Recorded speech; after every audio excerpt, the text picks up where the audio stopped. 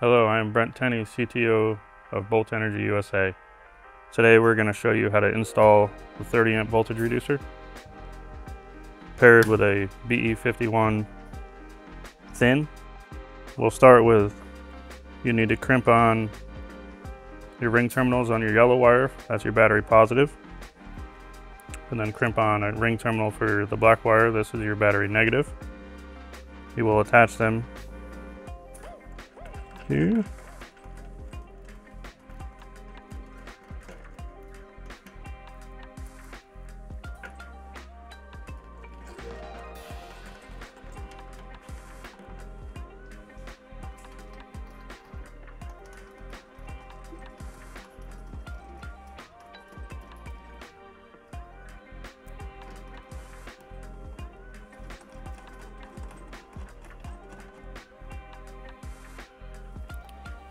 Now we'll go to our green wire. This will be your key switch.